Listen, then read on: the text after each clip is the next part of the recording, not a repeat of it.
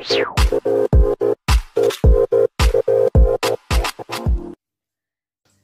everybody, it's me Reena and you're watching Rachel's Network.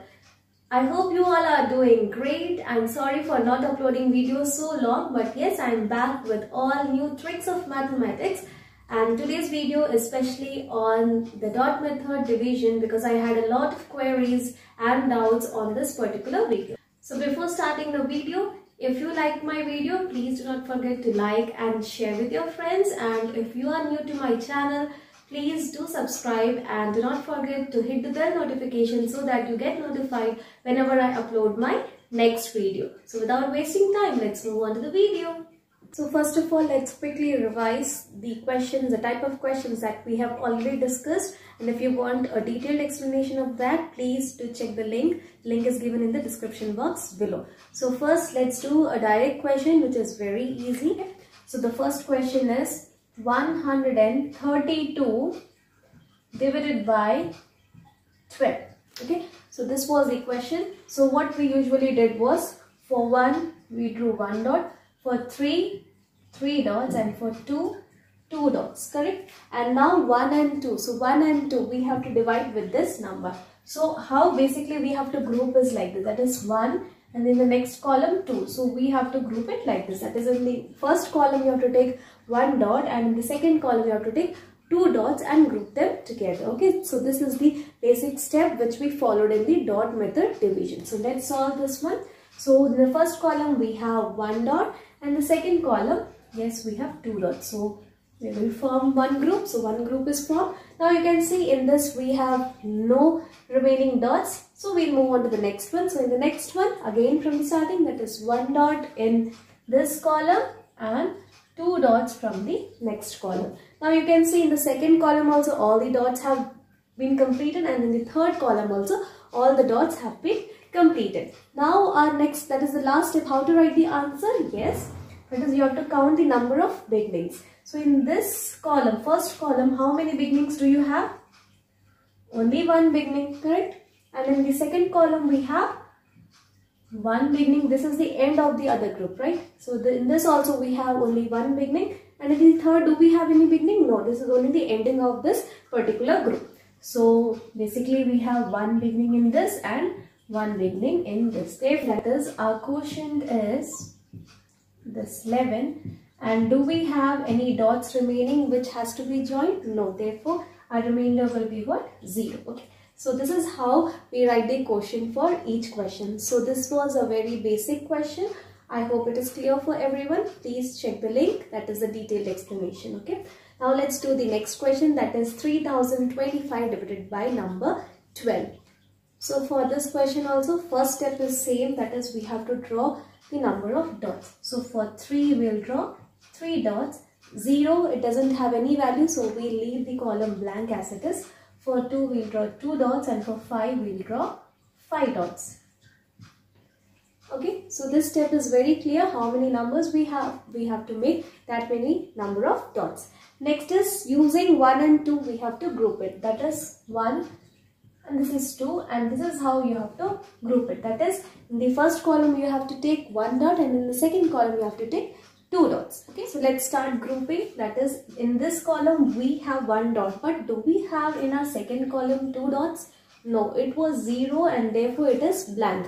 So in this type we have already discussed these type of also. That is, if you don't have any dots in the next column, what you have to do? From this you have to give 1 dot to the next one, right? And when you are giving this 1 dot, how many does it give? That is, 1 dot will represent 10 dots, correct? So in place of 1 dot, when you're cancelling this and giving to the next column, you have to draw how many dots in the next column?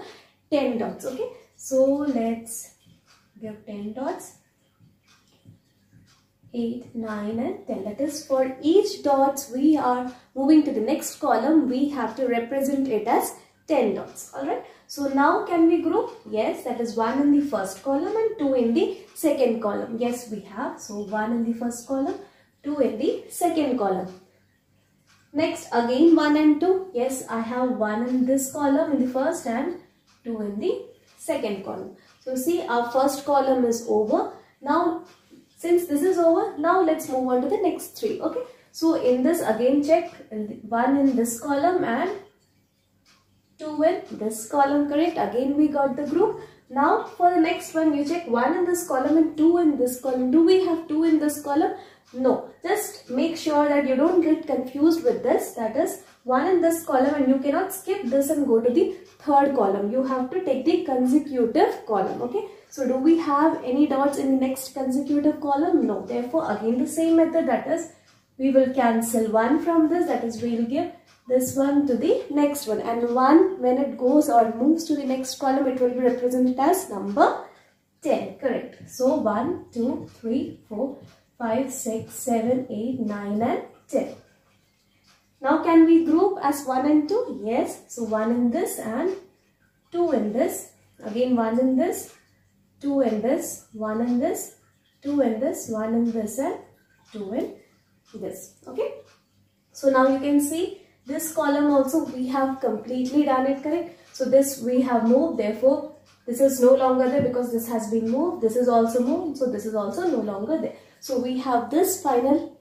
Then now this particular column is over, so we'll move to the third column. So in the third column you can see, yes, I have 1 in this column and 2 in this column. Again I have 1 in this column and 2 in this column. Next you can see we have 1 dot remaining, but do we have any consecutive column remaining? This is ones, tens, hundreds and thousands. Before 1, do we have any other column? No, we don't have. Therefore this one that we have, this cannot be moved anywhere. So this becomes what? This becomes the remainder of the questions. Now how to find the quotient, how to write the quotient? That is, we have to find the beginning in each column. So in this column we have 2 new beginnings. In this column we have 1, 2, 3, 4, 5. 5 new beginnings. And in the third column we have 2 new beginnings. And do we have anything in the fourth column? No. So in this column we don't have any beginning, and we have 1 dot remaining which cannot be moved anywhere. So it becomes a remainder. Therefore our quotient is 252 and our remainder is, how many dots do we have? 1. And our remainder is number 1. I hope this was pretty clear to everyone. That is, whenever you don't have the particular number of numbers in the consecutive column, what we have to do? We have to move 1 dot from the previous column. And when we move 1 dot, that particular 1 dot will represent how many dots? 10 dots. Okay. I hope this is clear. Now let's do the last question, the type in which each and everyone had a doubt. So let's do it. So the question is 340 divided by number 8. Okay, 340 divided by number 8. So first step is what? For 3 we have to draw 3 dots. For 4 we have to draw 4 dots, and for 0 we will not draw any dots, correct? 0 doesn't have any number, so no dots for this.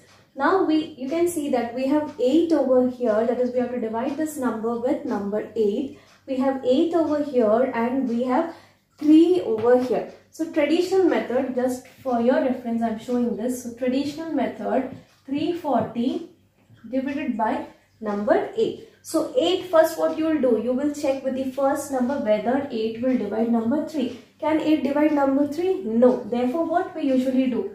We take 2 numbers together, correct? Now we will check whether 8 can divide 34. Yes, 8 can divide number 34. So the same method we are using here also, that is the same method, that is we are moving the number forward. We are moving, that is we are giving to the next column so that it becomes 34. Same method we will be using. So in this also what you have to do is 340 divided by 8, that's 3. Can 8 divide 3? No, 8 cannot divide number 3. In any pattern, if we will group whether this 3 will become number 8? No. Therefore what we will do, all these 3 numbers, what we will do?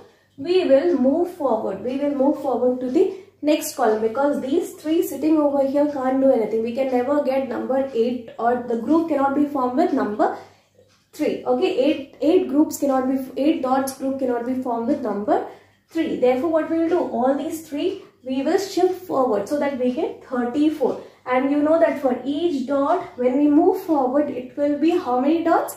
single dot will represent 10 dots. Therefore, 3 into 10 will be how many? 30, correct? So for each dot, so for the first dot, I'll draw 10 dots. 1, 2, 3, 4, 5, 6, 7, 8, 9 and 10. Again 1, 2, 3, 4 and again 10 dots. So 1, 2, 3, 4, 5, 6, 7, 8, 9 and 10. Okay, so all these three we have cancelled and we shifted it over to the next column. So I hope you might have understood why we shifted, because in the traditional method also what we do, if it is not divisible with that particular number, we will take two numbers together, correct? So same method we are following here also. Now you can see we can form its group. So 1, 2, 3, 4, 5, 6, 7, 8. So this is one group. Next 1, 2, 3, 4, 5, 6, 7, 8. Second group. Then 1, 2, 3, 4, 5, 6, 7, 8. Third group. And 1, 2, 3, 4, 5, 6, 7, 8. Fourth group. Now we have two more remaining. With 2, can we do anything? No, we can't form 8, correct?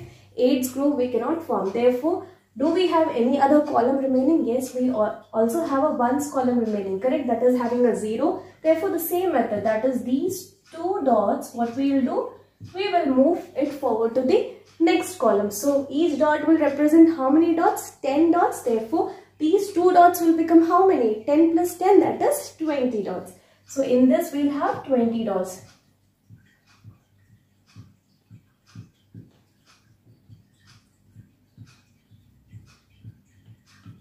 Correct? So I made 10 and 10, that is 20. So this I'll just cancel it. Now we'll check, can I make 8? Yes. 1, 2, 3, 4, 5, 6, 7, 8. This is 1. 1, 2, 3, 4, 5, 6, 7, 8. This is 2. Second one, and we have 4 dots remaining. Now check, can I move these 4 dots somewhere? No, we don't have any other column remaining to be forwarded, right? Therefore, these 4 dots will be what? These 4 dots will be the remainder. Remainder will be number 4. And how do we write the quotient? Yes, in this column, do we have any new beginnings? No. Next, in this column, 1, 2, 3 and 4 new beginnings, and in the last, that is one space, you have 1 and 2. Therefore, your quotient is what? Quotient is 42 and the remainder is number 4. I hope this was pretty clear to everyone. So this is how we do, that is whenever we are not able to divide that particular number with this number, what do we have to do? We have to move it forward. So each dot, how many does it represent? 10 dot when it is moved forward to the next column.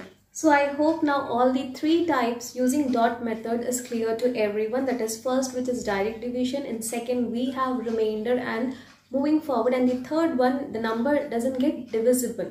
So in that also we have to move forward, and in that type we also have remainders as well as we have quotient. So I hope this was useful. This video was useful. And if you like the video, please do like and share. And in the next video, which will be uploaded tomorrow, in that I'll be solving all the questions asked by you. So until then, it's bye from Reena.